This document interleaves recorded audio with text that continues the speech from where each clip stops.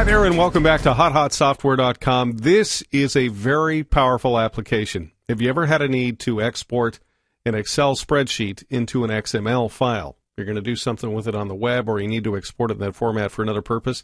It's very easy to do it with this, and it's very powerful and flexible. Let's add a file in here.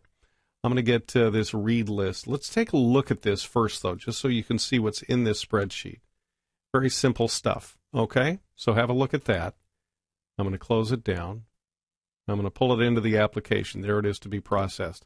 As you know, we always give you the flexibility to process multiple files at the same time. In this case, I'm going to do just one file, but you can browse folders, do it recursively, search for the subfolders, and so on. Then you have a lot of flexibility and power in how you define what your XML file is going to look like.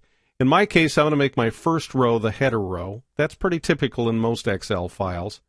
And then I have my opening tags for the whole thing, my opening and closing tags for the XML file.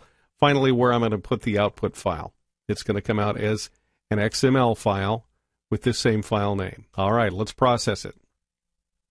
First thing it does is open my spreadsheet so I can select what I want to come out in my XML file. I'm going to select my header row up here, and then just the first few rows of data, a blank line and a couple of data lines.